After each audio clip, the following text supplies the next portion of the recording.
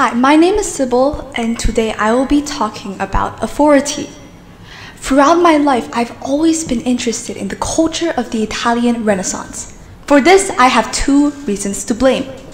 Number one, my attachment to the video game Assassin's Creed. Number two, my formative trip to Italy in 2015, where I first had my first taste of European history. In the last 3 years, I developed an affinity for reading philosophy. Thank you, 8th grade literature teacher. 9 months ago, my principal told me to pick something academic to study for an entire year. In order to keep me interested in a topic for that long, I decided to combine these two interests, the Renaissance and philosophy.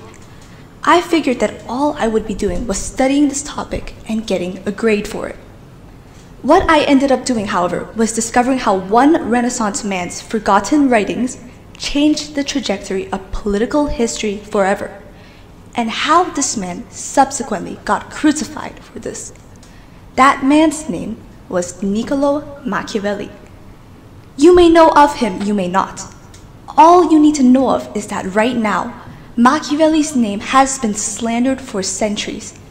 Any person who knows of him in this crowd will likely know of him as a bad guy, a supporter of tyranny, immorality, and violence. But what exactly gave him this reputation?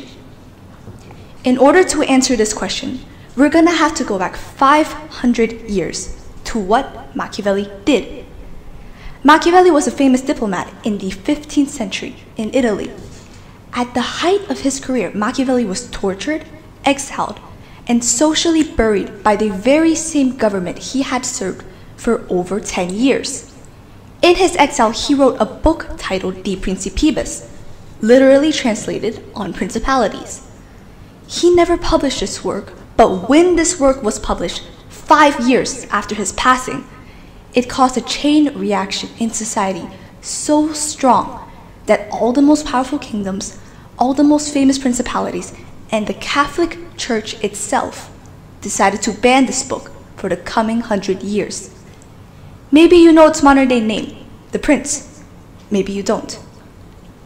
That's okay, because the most important thing you will learn from this talk is that the foundation of modern politics was established when this book was published.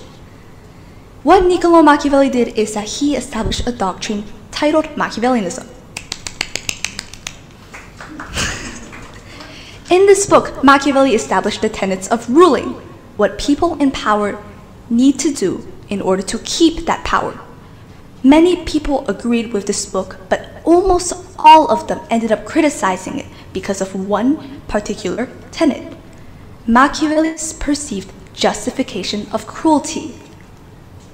The prince stated that someone in power should be good as much as possible, but also be prepared to commit evil, as the world is not a place where everyone adheres to the same morality. There will always be people who threaten the power of the prince.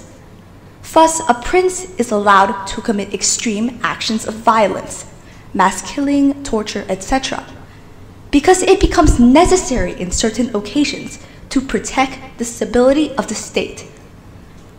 I am not here to defend Machiavelli against centuries worth of slander, or slander him myself. I am here to tell you why this line of thought was so impactful. Why did Machiavelli help change politics forever? Before we answer this question, let's be fair. Machiavelli technically said nothing new. Power politics using forceful, violent tactics in ruling to force hands, this kind of tactic had always existed. It existed before Machiavelli, and it decided to exist after him. The most important part of Machiavelli's legacy is what he managed to standardize. Before Machiavelli, rulers and princes had always used cruelty and forceful ruling to keep their power. Oftentimes, they committed or gave orders to commit violent acts in public, on innocent and guilty parties alike. However, when they did so, they felt guilty. These rulers felt that they had committed bad actions. This hypocrisy of committing the bad act and feeling bad over it created a non-stop cycle of moral judgment. Had the rulers committed a bad act, or had they done something that was necessary? Had they sinned or not? In this book, Machiavelli gave an answer to this question. Machiavelli took the old behaviors of princes and tried to justify them in modern way, as modern as 500 years ago is. Rulers were in a cycle of guilt perpetrated by morality that has guided human behavior for centuries. As a response, Machiavelli established the prince as having a higher morality. Since rulers have to make decisions concerning human life, the state, etc., they cannot be held to the standard of a moral citizen. Machiavelli does not teach immoral lessons. He does not preach cruelty, but he instead teaches moral lessons designed for those in power, with those with authority.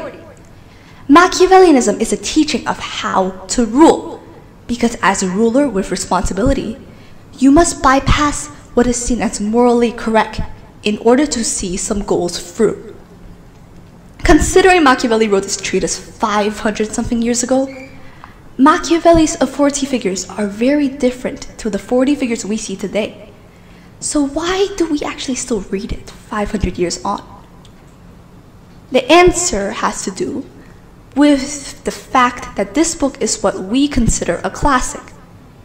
In classic literature or philosophy, there is always one quality that applies to society and, by extension, human nature. The prince describes one truth about humanity that is quite hard to accept in many cases. The fact that human nature is not inherently good. The fact that human nature can be selfish, unstable, and volatile. So when human nature is in this state of chaos, it is the responsibility of the prince to take on responsibilities that normal humans cannot take in order to establish order in this chaotic world. At its core, Machiavellianism was offered by a man dealing with the political realities of the situation he had observed for years.